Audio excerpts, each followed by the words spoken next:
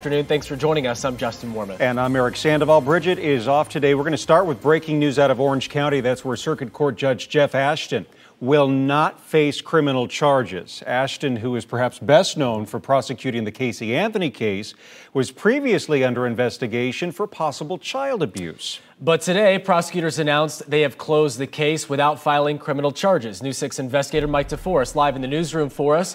What else are you learning about this, Mike? Well, Justin, these newly released records show the child abuse investigation into Orange County Circuit Court Judge Jeffrey Ashton began back in February. By April, just 2 months later, the Florida Department of Children and Families had closed its investigation, but law enforcement kept looking into the allegations until prosecutors formally closed their case just this morning. Now, Jeff Ashton is a familiar face here in Central Florida, in part because of his work prosecuting Casey Anthony. Now, shortly after Anthony was acquitted of murdering her daughter in 2011, Ashton was elected state attorney. He served just one term, and then in 2019, Ashton was elected as a circuit court judge, currently handling civil cases. Now, last month, Winter Park Police confirmed that it was investigating allegations that Ashton and other family members may have abused a child who was in their care. Now, to avoid any conflict of interest, the local state attorney recused himself from any involvement in the Ashton investigation, and last month, the governor reassigned the case to the state attorney in Polk County.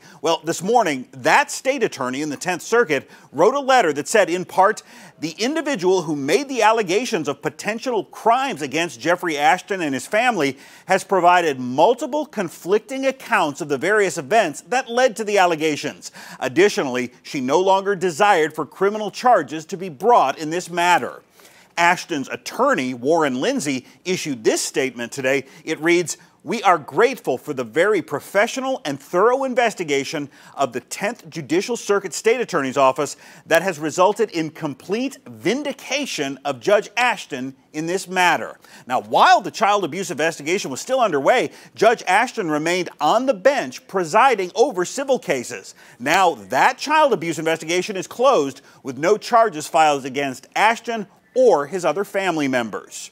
Reporting live in the newsroom, Mike DeForest, News 6.